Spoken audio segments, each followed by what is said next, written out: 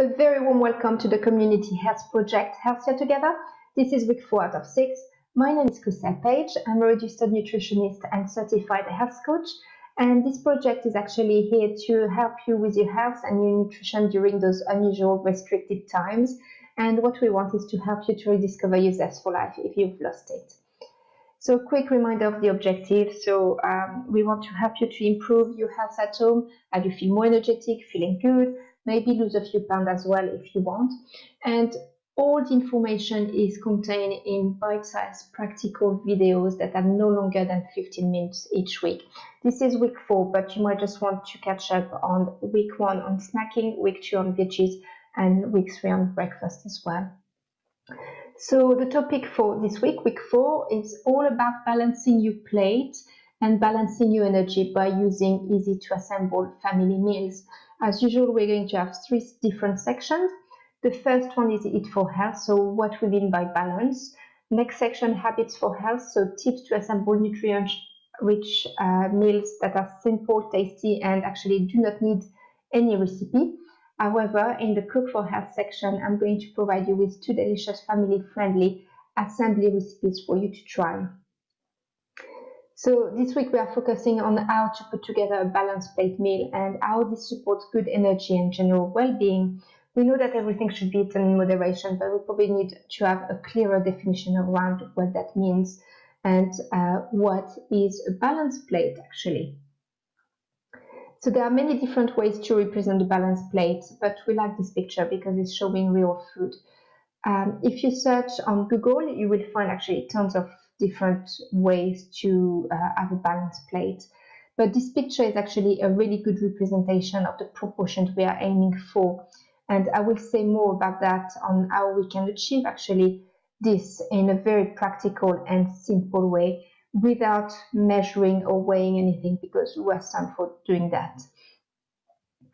So you will be really familiar with this graph now, which is the blood sugar roller coaster graph. We know that there's several techniques that can help to maintain steady blood sugar levels.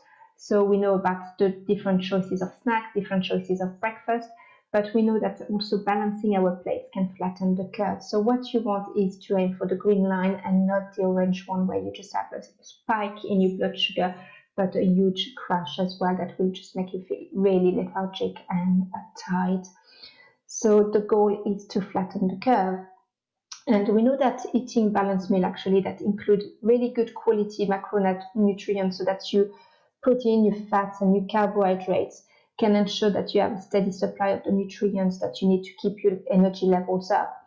So this curve reminds you of the importance of balance. And to achieve this balance, we need to understand something about portion sizes as well. But don't worry, it's not a lecture about weighing or calories or anything. It's about practical ways of managing amount of the different categories of food that you eat in a meal. But first, let's have a look at the size of our plate. So you may be surprised to learn that the size of our dinner plates have actually increased significantly over the last 20 to 30 years. And currently our dinner plates are generally between 11 inches and 12 inches, but they used to be only 7 to 9 inches. And in the US, they're much, much bigger. They're about 13 inches, which is very large. So I know that you are all now going to get your measuring tapes out and measure your plates. We suggest that the dining plates are no more than 11 inches. And actually using a smaller plate is reported to leave you feeling more satisfied, even if food quantity is the same. So it's a bit of visual illusion that tricks your brain and helps to make you feel fuller for much sooner. So let's have a look at this optical illusion and proportion distortion. So the black circle on the right looks much bigger, but in fact they're both the same. So if you have the same amount of food on a smaller plate or bigger plate, your brain is going to actually be tricked into feeling fuller sooner. So just think about that when you're just making your plate. Maybe you want just to have a dinner plate and you will feel more satisfied. And this is another great representation of the balanced plate. It's very simple and it's very visual as well. So it's a really helpful guideline around the portions to balance your plate. So about a quarter should be protein food, so that's your fish, seafood, eggs, dairy, poultry, meat, nuts, seeds, lentils, beans, chickpeas, and tofu, for instance. Quarter should be starchy carbohydrates, so that's your root vegetables such as potatoes, parsnips, carrots, butternut, but also your grain, so your pasta, rice, millet, and quinoa. And half of your plate is non-starchy vegetables and salad vegetables. So lots of variety of color as well. And as you can see, the guidelines are really simple. So fill half your plate with non-starchy vegetables, quarter with protein, another quarter with starchy carbs. So this is a visual and approximate measure, which can work really well. But when you just do dishes such as stews, soups, and casserole, can be really difficult to visually assess the ratio on the plates, but we can just have a guess. So the balanced portion actually make a really good starting place, but you can also adjust them to your lifestyle. So for instance, if you have days with really intense exercise, you might need a bit more fuel, so you would increase your carbohydrate-rich foods. On the other days that you're happy to leave that on the plate, you can just leave completely this portion out and fill it in with some veggies. So that's so your vegetable portion, instead of being half, would be about 3/4 of your plate. And here are some of the common starchy carb substitutes that many people enjoy. So they look like carbs, but they are not as starchy, and they trick the brain, and they are really satisfying and delicious. So you could have cauliflower rice instead of having normal rice or couscous, mashed cauliflower, butternut, butter bean, or celeriac instead of mashed potato, or actually a combination of those, or even half mashed potatoes and mashed cauliflower. Roast butternut is a great alternative as well for roast potato, or even sweet potato would be great. Courgette or the spiralized veggies instead of spaghettis, or again go half-half. Sliced aubergines instead of your lasagna, or again you can go half-half. Large mushrooms such as portobello mushroom is great when it's grilled or roasted, to use as an open base for a homemade burger, for instance, instead of your bread rolls. And large lettuce leaves for wraps. So you can be really creative here and come up with other ideas that you like. So hand portion, this is another alternative approach for estimating the relative amounts of each micronutrient. So that's your large categories. And that's done by using your hands. So this works actually really well because it takes into account people with different sizes. So generally, a 6-foot man will have larger hands than a 5-foot woman. So this guideline suggests that a protein portion is about the size of the palm of your hand, and that the starchy carbohydrate portion is the size of your fist. Then you have 2 handfuls of non-starchy veggies and just a thumb of fat, so that's your butter, olive oil, or coconut oil, for instance. But let's have a look at each of those components of the balanced plate and where you can find them. So animal proteins, so proteins are the building blocks of your body, and you can have animal protein, or you can have vegetarian or vegan proteins. But let's start with the animal protein. So you could have, for instance, dairy, cheese, butter, milk, and yogurt, your eggs, meat, poultry, and fish. Your vegetarian or vegan protein include tofu, nuts and seeds, and also some lentils and beans, so that's your legumes and pulses. And they are great actually. For instance, chickpeas, black beans, kidney beans, lentils, dried or canned. You can just use any of those as a source of protein. So good quality fats are also really important for lots of processes in the body, and they're making your hormones, and they're great for healthy skin. So different kind of oils. So for instance, sesame oil, almond oil, or walnut oil.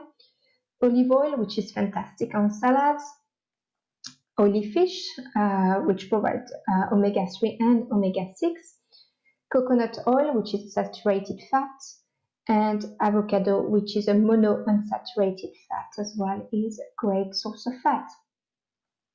So let's have a look at the starchy carbs. So for balanced energy, generally just try to choose whole grains over the white refined carbohydrates. So the starchy carbs would be, for instance, your potatoes, your breads, your grains, different grains, the pasta, the rice, and other root vegetables such as sweet potatoes. So that will make about a quarter of your plate.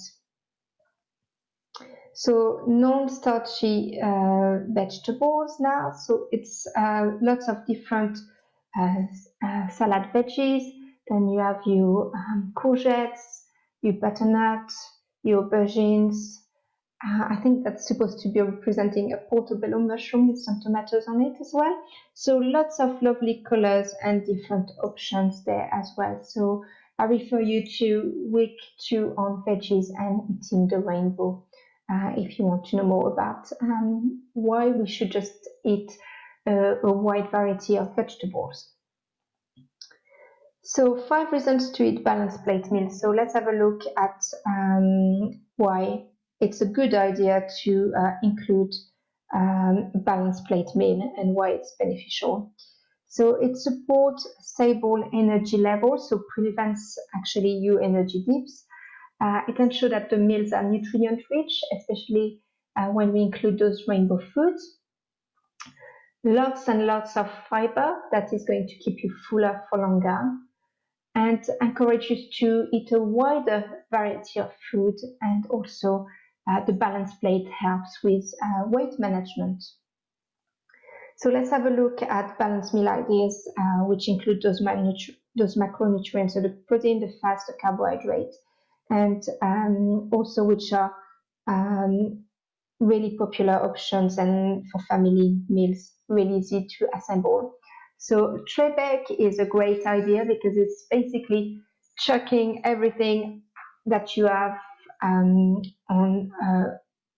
a tray and putting that in the oven. So it's great because the entire meal is cooked in one dish, so just like less washing up as well. So this example shows, for instance, chicken cooked with rainbow vegetables, served with a drizzle of olive oil and freshly squeezed lemon, herbs and seasoning, but it would work well as well with fish, or if you go vegan, with fresh tofu. And you don't need a recipe, actually. You just need to have a look at what's in your fridge or your cupboard store, and just chuck everything on there. So another option is the stir fry. It's a good staple, and it's another one-pan dish cooking experience that includes a really wide range of vegetables. So the example here is a beef and broccoli stir fry with red pepper, baby sweet corn, and you can just add any seasoning that you want. So for instance, you could just add a bit of ginger or Thai spices, or even Mediterranean spices would be great as well. And salad is a great option, but not just your boring cucumber, lettuce, tomato salad. So this one is actually really very colorful. It's a kale, sweet potato, pecan, pomegranate salad. And you can serve all of those dishes with whole grains, so rice, noodles, wrap, more veggies. You don't need a recipe for any of those. So just pick what you have in the fridge and your store cupboard and get creative, and look how colorful they are. They're just great. So the recipes that I have for you this week is a popular one-pan family recipe that is suitable for vegetarian and vegans. So this one is a winner, really. It's mixed bean chili. So we are using mixed bean, but you can actually substitute for any kind of beans that you want. That's a recipe for 2, but you just need to double up for a family, and it cooks really, really quickly. 5 to 10 minutes, but you could also just prepare that in the slow cooker. And the second recipe is the ginger chicken. It's a stir fry. It's with broccoli, mushroom, ginger and garlic. And you can serve that with brown basmati rice or cauliflower rice as well. It's really easy. It's ready in 10 minutes. It's a one-pan dish. So it's great and tasty and a great alternative actually for your Chinese takeaway. So the challenge this week, what will you do differently this week to move your health forward? We have a few suggestions, so let's have a look. So start with the next few days to plan ahead, and it's all in the planning. The key for success is planning your meals. We discussed that before, I think it was in week 2, but we're going to reinforce that as well. So you can adjust your family favorite so that they're a bit more balanced. For instance, if you're making a spaghetti bolognese, you might just want to serve it with a side salad, or you have courgette noodles instead of your traditional spaghetti, or even all of it if you wish. The cottage pie could be just topped with mashed cauliflower as a topping, or mixture of potato and cauliflower. Fish and chips, for instance, you could just increase your serving of peas and salads and smaller portion of chips. So you can come up with your own ideas, but try to follow this balanced place concept as much as you can. Get the kids involved and use the meal planner to get you started. So that's the meal planner, and that's going to be attached to this presentation as well. So you just need to think about what you fancy over the next few days and what you already have in your cupboards, fill in the gaps, and then just take this list with you shopping. It's not rocket science, but it takes time and practice to get into it, but it will just be a lifesaver as well. So you have my details here if you have any questions. I'm always happy to help. And next week, same place, same time, we'll be covering how to escape the sugar trap. And we also have some delicious sugar-free alternative snacks for you to try. So I hope that you have a balanced, energetic week. And all the resources presented will be uploaded under this video. So I'd love to hear your feedback on how your weeks are going, and if you are trying any of those ideas that we've just submitted to you over the last 4 weeks. I hope that you have a great week. See you next week. Bye.